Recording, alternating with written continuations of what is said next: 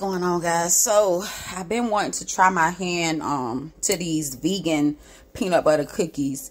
So some of the ingredients, I'm actually already in the middle of it, and I had to improvise since I don't have some of the stuff, like I don't have any milk. So let me just bring y'all through. Okay. So you're gonna need flour, you're gonna need peanut butter. I also added butter. You're gonna need milk.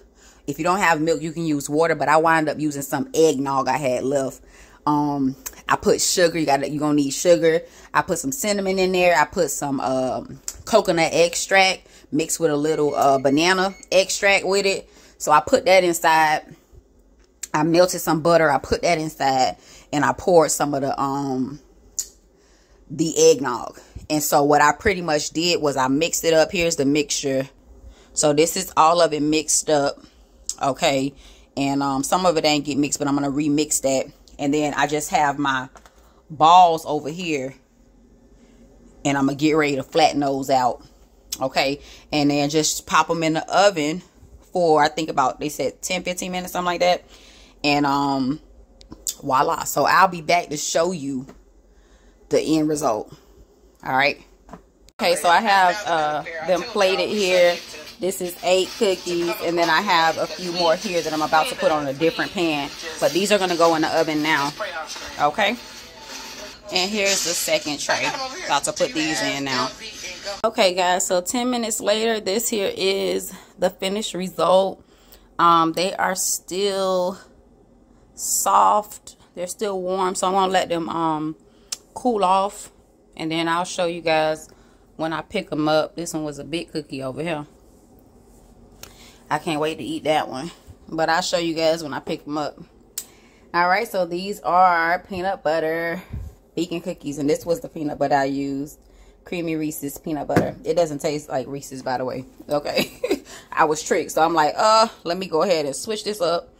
Okay, so I found something to do with that not so good peanut butter. All right, so be blessed, y'all. Peace. So I had to put my cookies back in the oven. All right, so because I wasn't satisfied with how they look. I like them to be a little bit crunchy and dark. So here they go. Much better, much better. And here are the other ones over here. Much better. I love them like that.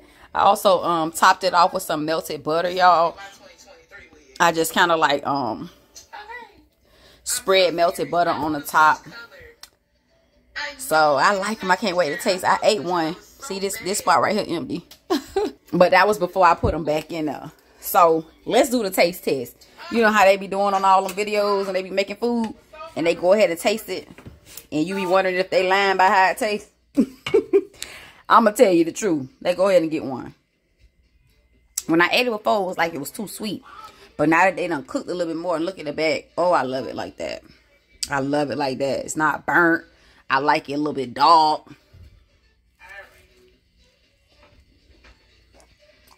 Here we go, girls. Look at that. Here's a lace front wig. She's short, curly, really pretty. She's $65. Tastes pretty good, not bad. Right here, remember these vegan now. But they got sugar, butter.